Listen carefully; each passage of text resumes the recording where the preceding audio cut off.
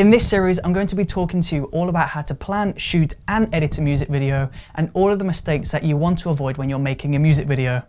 So without wasting any more time, in today's video, we're going to jump straight in with pre-production. So let's get right into it. Hey, what's up? It's Chris from Brooker Films, and in today's video, we're talking all about the pre-production process of making a music video. Now, pre-production is the planning phase before shooting and making a music video. So before you even touch a camera, before you even think about anything, you want to plan out your music video, and you want to take into account your actors, your story, your concept, the color scheme, everything. You want to plan this down to a T, and you want to finish the music video in your mind before you even touch the camera. So the first step of pre-production is to listen to the track and to figure out a rough plan of what you're going to do to turn this track into a video. So is this going to be performance based? Is this going to be storyline based? Or is it going to be a mixture of the two? Now, personally, I find the best music videos are a perfect balance in between story and performance. If you only include performance shots within your music video, chances are the viewer's going to get a little bit bored of your video and they're going to click away. But at the same time, they didn't come for a short film. So by mixing performance shots and storyline shots, you're going to be able to create an interesting music video. And now once you've figured out your perfect balance of performance shots and storyline shots, you need to get this down onto paper. Now, there's two different ways that you can do this. You can either write this down in a shot list, or you can write this down onto a storyboard. A shot list is a basic list of all the shots that you're going to need throughout the day to complete the music video.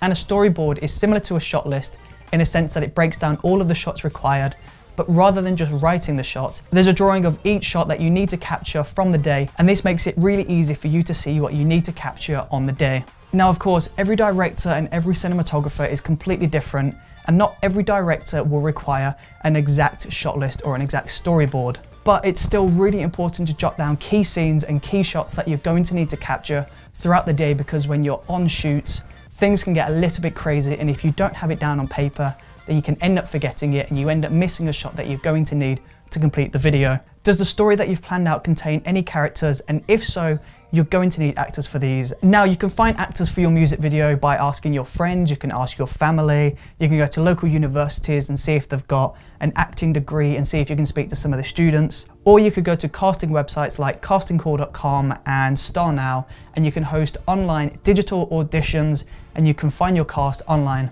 It's super important that the actor perfectly fits your character. You don't just want to find someone okay, you want to try and find someone perfect for the role. So make sure you spend time in the casting process to find the right people for the job. Now, once you have your actors and you have your cast ready to go, you need to think about location, and this is going to be a lot to do with your budget. If you've got a very small budget, then you're not going to be able to spend loads of money on locations, so you're going to have to speak to friends, family, or pull in favors from people that you know to see if you can borrow their houses, their gardens, their workplace. Now, if you do have a larger budget, then I would seriously recommend putting a decent amount of money into a good location, because a good location makes for a good music video. It makes a real difference. So now that you've got your story, your actors, and your location all nailed down, you need to go ahead and think about a color palette. Choosing a color palette for your video can really help to change the mood of your video, and it can really help to add character to your story. So if you want a colder music video, then I would seriously recommend using colder colors like blues and purples. If you want a warm and lovely music video, then I would seriously recommend shifting towards the warmer colors. So you've got reds, oranges, and yellows. Or if you don't want to color the video by feel, you can always look at the brand colors of the artist. If the artist you're working with has a red and a yellow logo, for example, try and introduce red and yellow into the music video, because this is going to tie the music video to the artist, and this is just going to make them feel really synced and connected. So you've got your story, you've got your actors, you've got your location, you've figured out a color palette. Now you need to try and find a camera and some crew to shoot the music video with you. So you want to try and find somebody to direct the music video, you want to try and find a camera operator, and then you also want to find an assistant or a runner. It's the director's duty to follow the shot list, follow the storyboard, and make sure that everybody on set is working towards the same goal. So it's super important to have a director. Now, it's also really important to have a camera operator, obviously, but you don't just want a camera operator. You want to try and find a DOP, that's a director of photography. A director of photography will take your video to the next level because they're going to be able to think about different camera techniques. They're going to be able to think about different ways to shoot it that you might not have thought of. So a really good camera operator and DOP is super important for your music video. And then lastly, you need a runner or an assistant. And this is really important because when you're shooting the music video, you have limited time, but you need to get something done. It's really useful having an extra set of hands to be able to go and do that job for you whilst you take care of the creative process.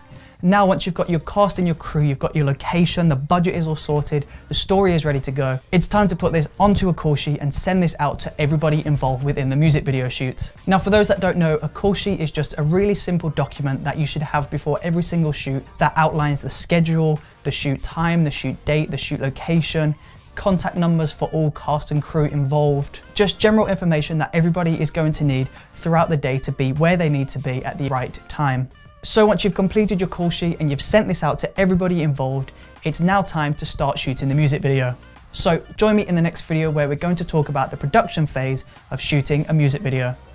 If you enjoyed watching this video, then please do let me know in the comment section below, and don't forget to subscribe by pushing that circle icon up there, and also check out the previous video by clicking this box just down here.